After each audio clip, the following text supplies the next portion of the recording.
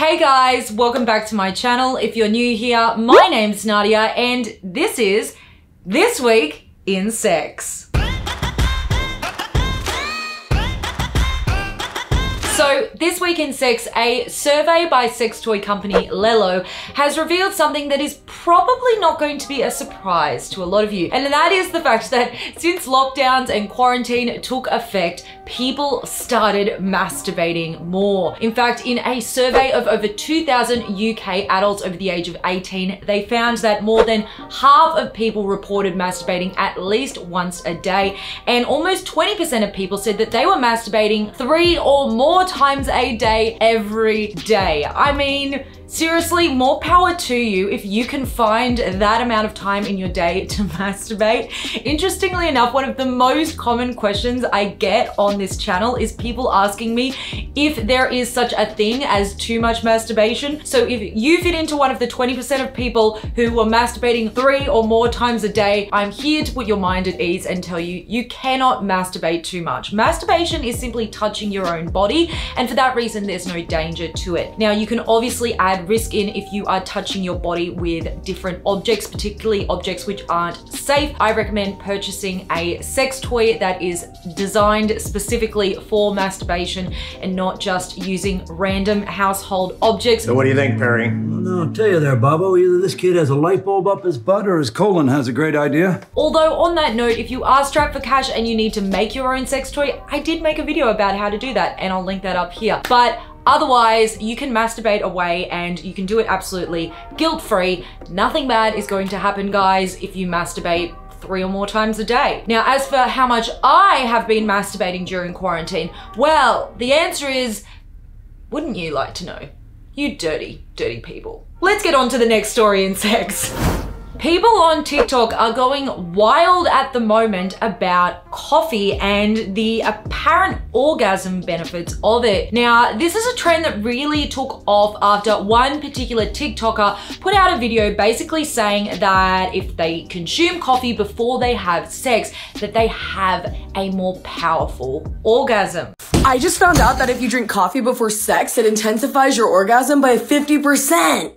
Oh yeah! So basically, anybody that's against your coffee addiction should be burned by the stake. It wasn't long before more TikTokers were following suit and putting out their own TikTok videos saying the same thing. They were saying that they tried drinking coffee directly before doing the deed and they noticed that they were having way more powerful orgasms. I don't think you could get more stronger than this. That was solid. Just gonna do some jumping jacks to get the blood flowing, you know? Okay, give me 5 minutes. 5 minutes.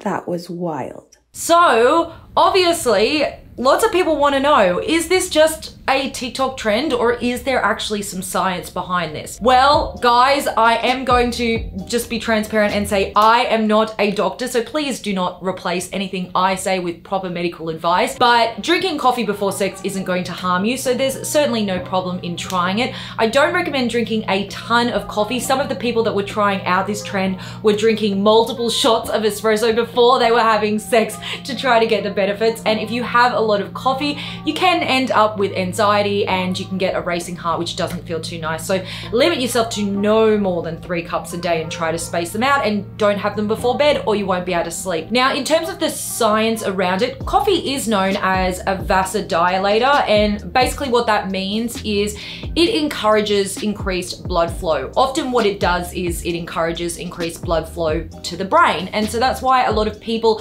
tend to reach for a cup of coffee when they need to concentrate at work or they're studying for an exam or they just need to be focused in some way. Now, it can also theoretically increase blood flow to other areas of the body. And so, yes, it could potentially make you more sensitive down there if you down an espresso directly before getting it on. But the studies to actually really prove this are pretty limited. Pretty much the only real sort of bit of research there is, it was done on rats, and they did find that when they gave rats caffeine, they were more horny. They were having more sex. Now, does coffee make human beings more horny? I don't know if it does. Could it make sex better? Could it make orgasms better? Maybe slightly. It's worth giving it a go. And look, I'm probably gonna go and try it myself now because I'm pretty intrigued. If you have ever drunk coffee and then had sex straight away and thought to yourself, that felt better than usual, then I would be interested to know.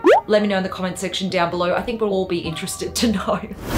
And then in far more serious sex news, actor Armie Hammer, who I spoke about a few weeks ago on this channel after he had his whole scandal around having some very salacious kinky texts revealed that seemed to indicate that he might be into cannibalism, but that maybe that was actually not what he was really into. It was maybe just a kink and there was a whole lot of people speculating around it. Well, it turns out that there might be a bit of a darker side to some of what was leaked publicly, because he is actually now under investigation by LAPD sex crime detectives. Now, we don't know the full details of this, but what we do know is that a woman has come forward who has been identified as Effie, and she basically said that he had assaulted her. Now, before I give any more information about this, I do want to give a trigger warning. If you are someone who is easily affected by discussion of sexual assault, then maybe just flick to the end of this video or just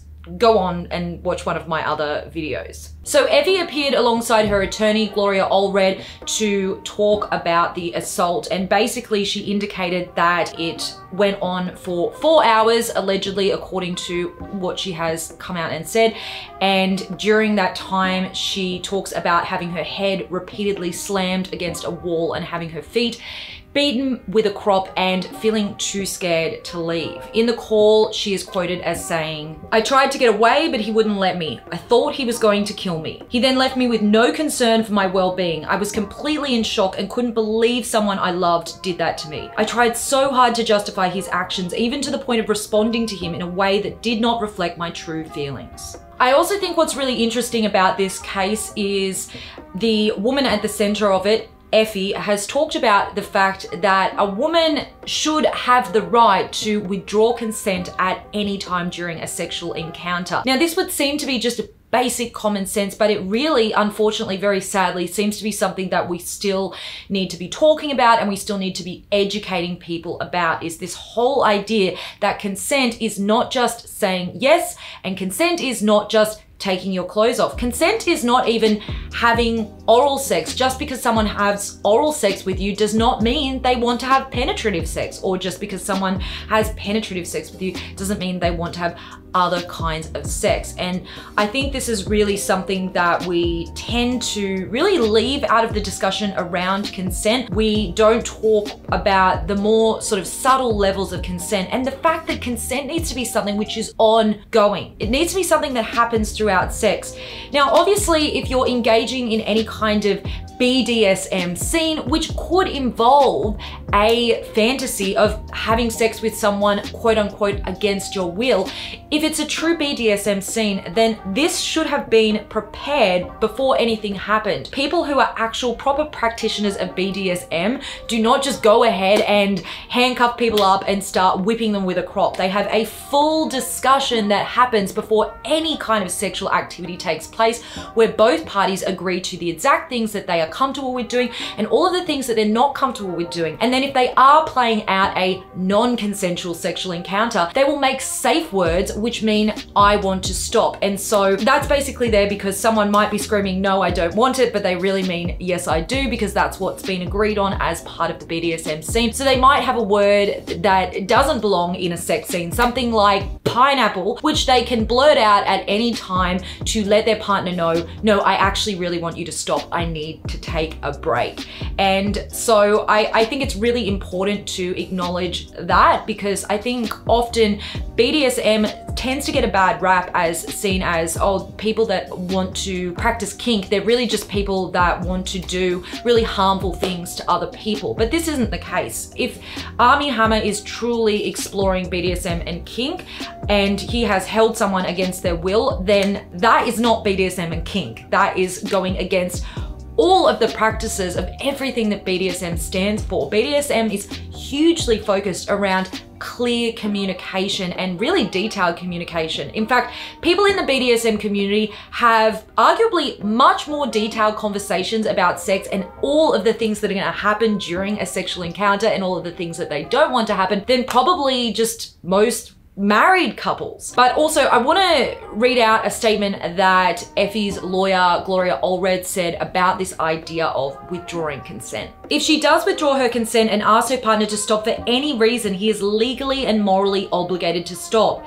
If he does not stop, he is then at risk of committing a crime against her. And the reason I wanted to share this statement is because while I completely and wholeheartedly agree with it, I agree that someone should be morally and legally drawn to stop as soon as someone lets their sexual partner know that they no longer are enjoying what they're participating in and they want to stop. Unfortunately, laws around withdrawing consent are still really ambiguous, and it's something that I talked about recently in another This Week in Sex video, which is basically the fact that laws more often than not actually protect the people who perpetrate sexual abuse. So even here in Australia, where I live, if a person really believes that they have consent when they are having sex with someone based on that person's body language or non-verbal cues or even verbal cues, then that person essentially is seen as not having committed a crime, even if the actual victim says, no, I was violated, I did not want that.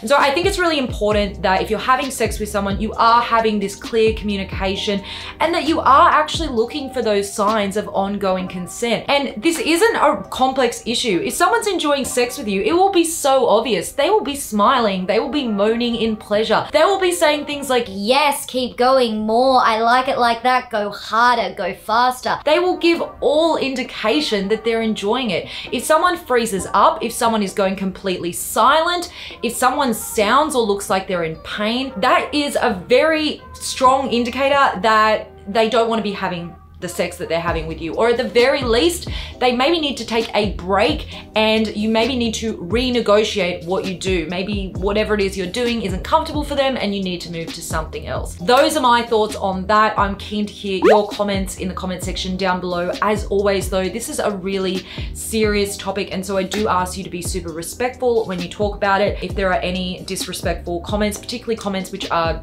disrespectful toward victims of sexual assault, then I will be deleting those. So just keep that in mind, guys. And on that note, that was This Week in Sex. Sorry to end it on such a dark note, but I will see you guys all in the next video. Mwah.